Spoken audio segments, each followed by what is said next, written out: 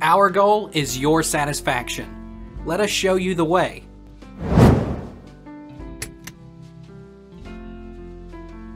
How did they clean water in the 1800s? In the late 1800s, many cities in the United States began to adopt water filtration processes for city drinking water. The early systems involved straining water through sand and gravel to remove sediment. In the early 1900s, many cities employed chlorination to treat water. How did cavemen drink water?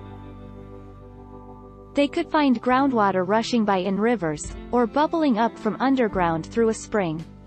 They could also dig deep into the earth to find water. What people did way back in ancient times is they looked for water that was flowing or they used groundwater, Podolsky said. How did cowboys drink water? If they were close to towns or settlements, they often would fill water bags and later canteens from the town's water source. If they were on the road, they often took their chances.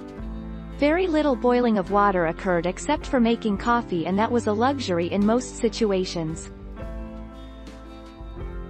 Did pioneers boil water? Also boiling water with the intent of purifying it has been around since ancient Greece, approximately 4,000 years ago. So we could say that probably some pioneers did boil water, at least some of the time. When did disinfection begin? The research of Robert Koch and his associates in 1881 on the disinfecting properties of steam and hot air marked the beginning of the science of disinfection and sterilization.